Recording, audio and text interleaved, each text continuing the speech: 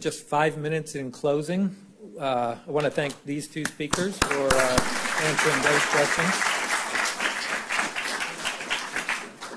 So just a few reminders and final thoughts. I think you've all been given a handout of just a survey to let us know what you thought about this year's symposium, and then hopefully to provide comments about how we can do it better. This was obviously an experiment with respect to the really active part over lunch.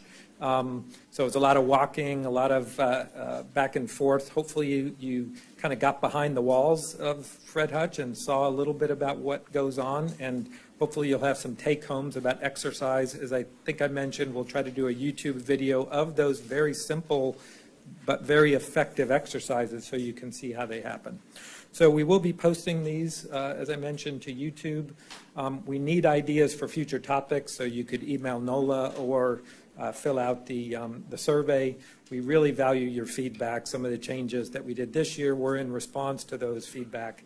And then we're always interested in advocacy, both locally and nationally. And I've listed 2 contact people here on this slide. Again, these will be up on YouTube. So how do we reduce mortality? It's prevention, early detection, and treatments for advanced cancer. So our mission really is focused on doing that. Here we go. Sorry. I've been able to see the slides here.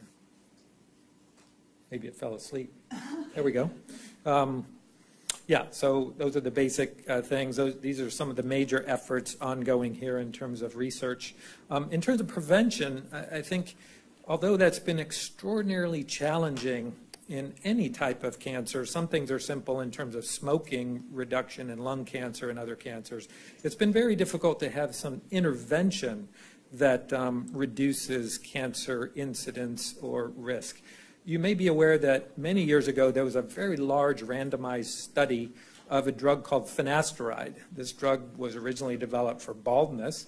So Bruce and I probably should be taking it, but we're not. So it's also useful for reducing the prostate size and helping with benign prostate hypertrophy, i.e. helping urine flow. So there was an idea that this could also reduce the risk of prostate cancer because you're reducing the androgen effect within the prostate.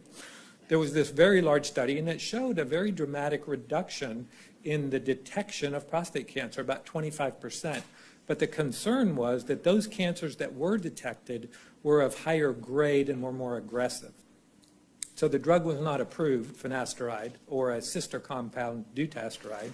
Neither was approved, and in fact, a black box warning was put on these drugs to say it could cause aggressive prostate cancer. Fortunately, there have been some continued follow-up of these men. This particular study was just published a few months ago in the most prominent medical journal, the New England Journal, where a group here at the Hutch looked at death records for men that were enrolled on that study using big data. So they could mine insurance and mine death certificates all around the country because this was a national study. And they followed then what happened to those men that actually took finasteride on the study. And they showed now that there's a reduced death rate due to prostate cancer that for the men that were on that finasteride study, that were taking finasteride. So it has caused us to rethink maybe we should be using something like dutasteride or finasteride as a prevention. So to be continued, stay tuned, but there is still work thinking about prevention as well as early detection and treatment. So coming back to the advocacy piece, again, we're always interested in your input, your drive, your motivation, your participation. It's important to keep Congress on task to continue to help support cancer research, cancer treatment. These are the statistics. 1 in 2 men, 1 in 3 women, 1 in 300 children will develop cancer. So Congress has been very responsive. The National Cancer Institute budget continues to increase. The Department of Defense funds a substantial amount of research into prostate cancer, but it's because of your advocacy, writing your congressman, telling them how important this is.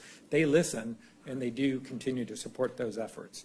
Even the state of Washington, so you may not be aware, but there's been an initiative to use some of the tobacco tax money and now probably a vaping tax money to help support cancer research. This is called the Andy Hill Fund, and it has been catalytic in bringing very prominent new young scientists to the state of Washington, and also supporting some cancer research all around the state, not just here in Seattle. So we're very fortunate that the state has been committed to helping to support cancer research.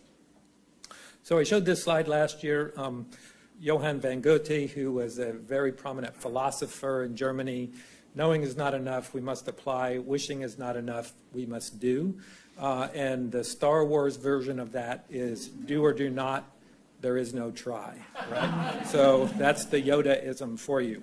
And then finally, many of you probably read in the Seattle Times and other places, Bill Gates every year has a book list of books that he read that he thinks are very important, influential, and that he particularly found interesting. So I do the same thing in my lab, my research group. Once a year, I tell them about interesting books that I read.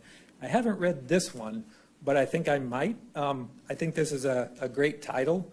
Think as your life depends on it. I need to read deeper into this, but I thought it was kind of a funny title that may be quite interesting. And then finally, I do want to thank all the mothers that are here.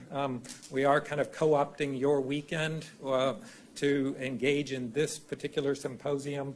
So I got approval from my wife to be here and do this. So I want to thank all the mothers that are here and all the mothers that are not for allowing us to have this symposium on their weekend.